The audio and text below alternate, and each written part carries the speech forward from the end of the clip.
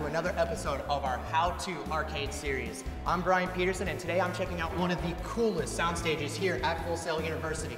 Today, we're checking out motion capture.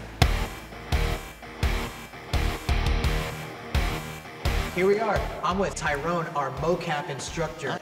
Tyrone, what are we getting into today, man? Well, we're going to be recording some takes for the video game that we're producing. And Sergio here is the director, and we've got Kobe who's going to be performing some of those motions. Cool. Yeah. So where do we start with this? So we got to start talking about the cameras first. These cameras have two functions. They shoot out infrared light, and they can see infrared light. It's invisible to our own eyes. Now, the way that we get that information back to the camera is through the markers on the suit. The suit is just one giant Velcro patch. It's not just one camera or two, we have multiple. How many cameras are in here? We have 24 cameras. The reason why we have so many is that we want more space to work with.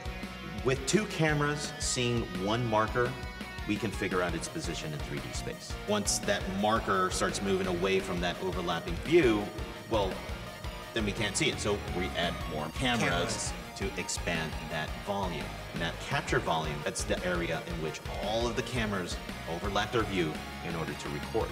And makes the 3D space that we work in. Correct.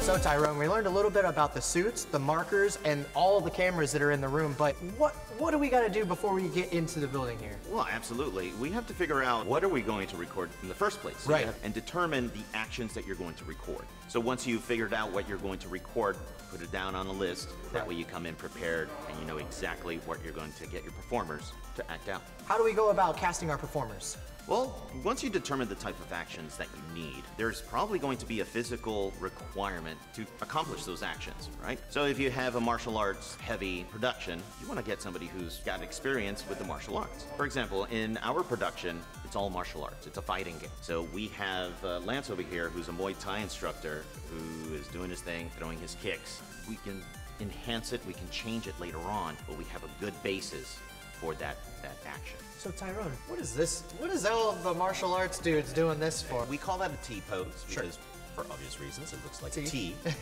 I also refer to it as a template pose because it's very easy for the cameras to see the markers on the performer. And it's a way to visually see that's where we're starting and that's where we're stopping. And we also ensure when the tech is looking at the recording on the computer, they can verify whether or not there's a problem with the markers while they're being recorded. How many actual markers are on there? Well, our marker set, the configuration of the markers on the performer, we call it a marker set. And that marker set contains 49 markers. The reason why we have that number is that each body part, from bending point to bending point, needs to have at least 3 markers. Think of it as a triangle. So a joint, a one in the middle, and then the other joint. Correct. Sure. So we have 49 markers all over the suit. How do we keep track of all 49 markers? The cameras don't see names or anything like that. Exactly. They just see points in space. So what we do is that we start off with recording what we call a range of motion. And it's just like how it sounds. We start them off in T-pose. Sure. And then we go through all of the motions that the body can achieve. Once we record that, we clean it up, and that's when we actually give it a name. And that template that we create is keeping track of the distances between the markers. So once those markers are within a specific distance within each other, the system recognizes it, and that's when it's able to label those names. So once we have that template created, and the system recognizes the performer and its marker set, then it's just a matter of going through each of the actions and recording them. So all of this recording that we've done in the capture volume is really just to capture the XYZ position of each of those points, right? We don't have any rotations to go with it, or we can't really tell which body part it's tracking. We have to take it into another software package to take care of that. So once we export the file from Cortex, which is what we use to record the motions, we got to bring it into Autodesk Motionbuilder. And Motionbuilder is going to be able to read that information, and then we can then process it. So those points in space that are floating around, we have to associate that with a certain body part. So the 5 markers, for example, that were around the waist and around the hips, well, guess which body part it's going to control? The hips. The hips. So we are going to use what we call here in Motionbuilder an actor.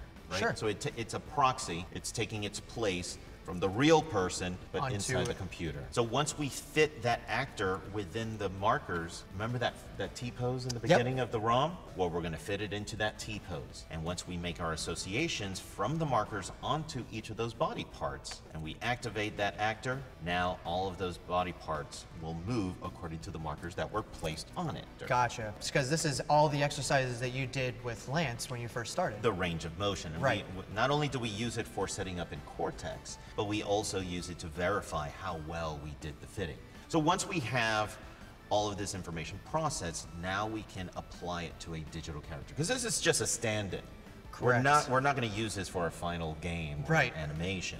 If we tell this character, this bound character with a skeleton, well, we can then tell that character to follow that stand-in. And once we have that going, now it's a matter of baking it out, getting those keyframes, those actual rotations and positions recorded onto the skeleton. We can then send it to the animator. They can enhance the animation. If there are any problems, they can correct it, but then they make it fit to what they want for the video game. Gotcha. Motion capture is just a really good first step.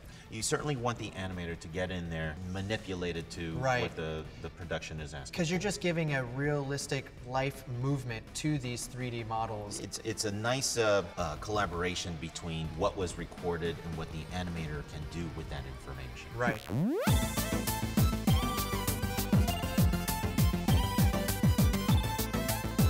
All right, awesome guys. Thank you guys so much. And there you guys have it. Today we just learned mocap for our How To Arcade series. Special thanks to these guys. If you like this video, be sure to like, subscribe, and hit that bell for notifications. And stay tuned for more videos just like this. Later, guys.